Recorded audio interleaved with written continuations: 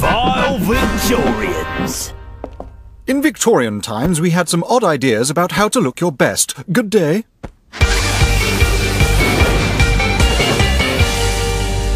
Oh my gosh, Alexandra! You look really nice. Shut up. No, you do. You look really pale and pasty. Is it natural? Lillian, you're bang out of order. Admit it. You must use fake no tan. Well, to be totally honest with you, from time to time I do top up my whiteness with some zinc oxide. Shut up.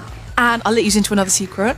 These veins on the side of my forehead. Yeah. Painted on with a brush. Shut up. I know, babe. Amazing, isn't it? They make my skin even paler. Almost see-through. Yeah, babe. Oh, don't look now. Gertie's on her way. That is well awkward. You know she's been courting that Lord Pilbara. No, babe. It's bang out of order. She knows I'm after him. He gets me. They even went on a walk at the weekend without a chaperone. Shut up. I'm told she was showing an ankle. Shut up. Oh, watch out. Here she comes. Hello, babe. You all right? Oh my gosh. Gertie, what happened to your face? You look well orange. 100%. It's so embarrassing.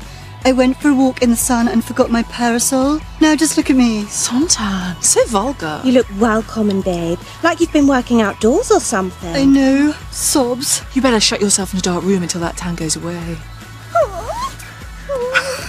Oh my god! So funny. So funny. Right, let's have a drink to celebrate. Cheers.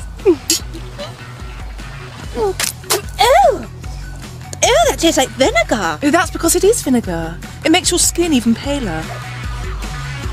So random.